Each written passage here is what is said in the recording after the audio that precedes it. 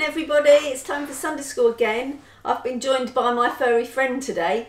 This week is our last session on our miracle series and we're going to look at a very famous miracle. I wonder if you can guess which one it might be. Let's have a look at the video now. Stories of the Bible. Jesus feeds the 5,000. This is Jesus. Hey-o! Who is the Son of God and the Savior of the world. While Jesus was on earth, he taught everyone about God's love. He did many miracles and healed people of their sickness. Oh, hey everyone! A huge crowd kept following him wherever he went because they saw his miraculous signs as he healed the sick. A crowd started to gather around Jesus. There were 5,000 men and many more women and children. Turning to Philip, he asked, Hey, Philip! "Where can we buy bread to feed all these people?" You see, Jesus was testing Philip, for he already knew what he was going to do. Philip replied, "Even if we worked for months, we wouldn't have enough money to feed them." Hey, I got an idea. Then Andrew spoke up. "There's a young boy here with 5 barley loaves and 2 fish. But what good is that with this huge crowd?" Jesus said, "Tell everyone to sit down." Right, everyone, sit down. Then Jesus took the loaves, gave thanks to God, and gave them to the people. Here you go. Afterward, he did the same with the fish. And they all ate as much as they wanted. Want some more? I'm all good, thanks. After everyone was full, Jesus told his disciples, "Now gather the leftovers, so that nothing is wasted." You got it. So they picked up the pieces and filled 12 baskets with scraps, left by the people who had eaten from the 5 barley loaves and 2 fish. Okay, question for you children. How many people were fed in the story? Who provided the food?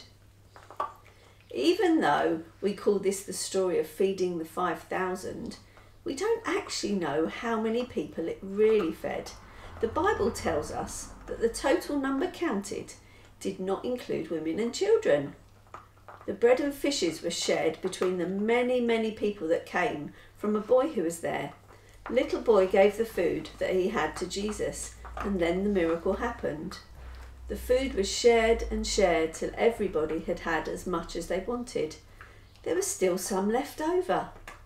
Do you know how many baskets were left over? I wonder if it told us in the story. Why don't you have a think and discuss at home about what you have as a family and what you could share with others? The little boy in the story bought what he had and gave it to Jesus to use. We all have things that God can use and multiply to bless others. This could be physical things like food, clothes, or resources. It could be talents or skills that are in us which we can share with others. Or it could be spiritual gifts that can be used to bless those around us. One of the things the church does, did you know that they ran a food bank? Maybe as a family you could give to the food bank. Details of this can be found on our website, or you can get in touch with Reverend Mark, or even help in other ways. I've left something on our Facebook page and our website that might help you think of some of the physical, active skills, talents and spiritual gifts you could use to help others. I've also left a craft which will remind you of our story, and it's about the 5 loaves and 2 fishes, and you can hang that in your room to remind you of Jesus' miracle. I've also left some activity sheets there for you to do if you want to. Let us pray.